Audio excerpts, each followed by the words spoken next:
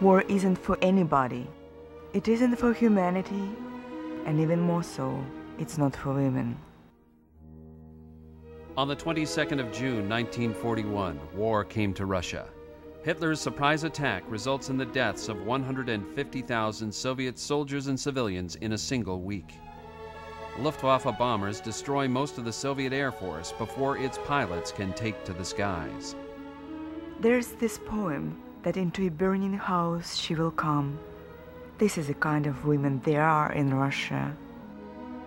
And somebody wrote she would be happy to put on a pretty dress, but the horses keep running and running and the houses keep burning and burning. We went to the front. We really wanted to be there. We asked to be there. It was like a gift of fate.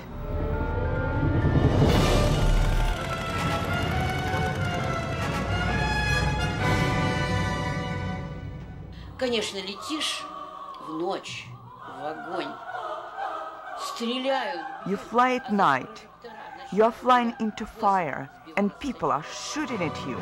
The searchlights are looking for you. And all of a sudden, the searchlights hold on one of our planes. The German fighters come at you. You see their rockets, red and green from the heat, and the searchlights keep holding on the burning plane. You want to scream for help, but you know that there is no help. That is the real meaning of fear. When Germany attacked, the Russian army was not ready for the war, but we women were volunteers. Every day we came to our government centers and asked them to take us. Finally, Stalin gave a permission to organize a women's aviation unit. I'd never seen a plane before the war at all. I really liked my plane. The Po-2 is a female plane because it was light, very easy to control. You'd shut on the gas and turn off the motor to glide silently over the target.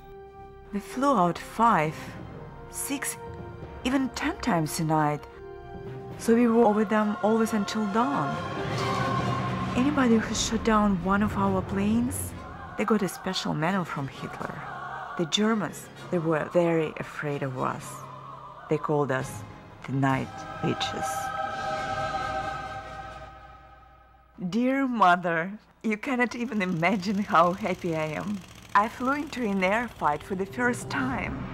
I yelled very loudly, "Hurrah!" It's good that my friends did not hear because they would have laughed at me. There's something about a woman's need to show herself stronger than the man, so they won't laugh at you. You wait all day to get your flight mission, and you have to fly where your friends have just burned up, and you don't want to. You are scared, and you get ashamed of yourself. You think, I'm not better than them, am I?